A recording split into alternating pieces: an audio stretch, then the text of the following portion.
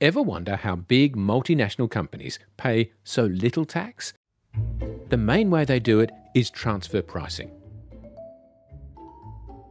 Technically, transfer pricing is trade, but within multinationals. It makes up 60% of all international trade. That's $12.7 trillion last year. Here's an example: the double Irish Dutch sandwich. To do this, you need 3 companies. An Irish company registered in a tax haven like Bermuda, and a Dutch shell company, a company that's only used to move money around. Let's say you're selling bananas in Australia. You buy the bananas from your Irish company and pay a lot for them.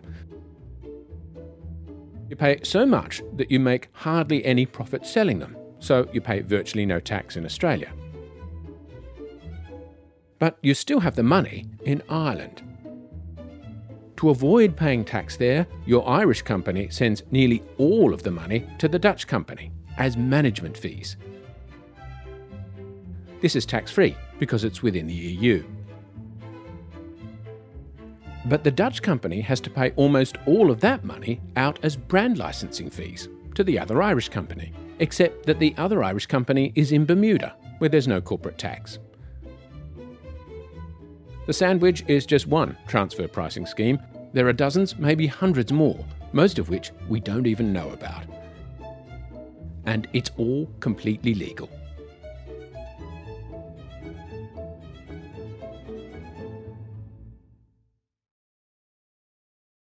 For more, subscribe to the Money Podcast.